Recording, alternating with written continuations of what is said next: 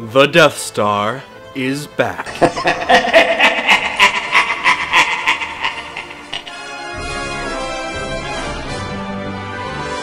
So Star Wars Rebels has been building all season and subtly hinting at the creation of the ultimate power in the universe, the Death Star.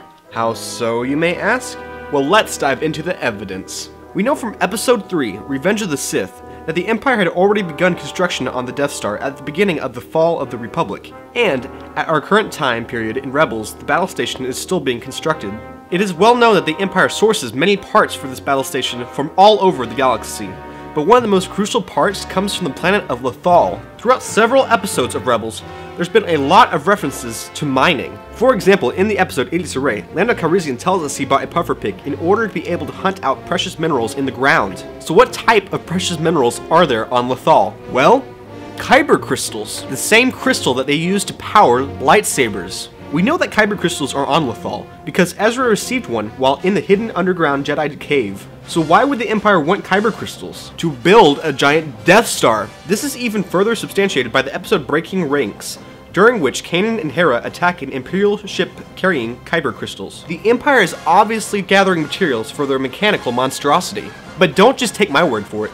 Listen to this soundbite from Pablo Hidalgo. Right, well, so Kyber crystals are what focuses the energy in a lightsaber to create a blade. So it's got this very potent ability to focus energy in a very powerful way. So I imagine if you had 8 giant Kyber crystals and perhaps arrange them in a ring and put them on a gigantic space station, that could probably have some very powerful effects. So it's clear that the Empire is experimenting with something, and you can probably guess what that is. So what does this mean for our little band of rebels? Well, currently, the building of a Death Star is a subplot. Would we see more direct episodes about mining or Kyber crystals, then the Death Star will be the main focus.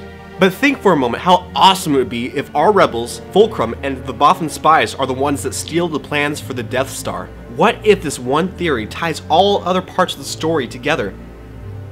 But that is for another video. Comment down below and let me know what you think about the role of the Death Star in Rebels. Thanks for watching this video, and make sure to subscribe. And remember, the ability to destroy an entire planet is insignificant next to the power of the Force. So may the Force be with you always.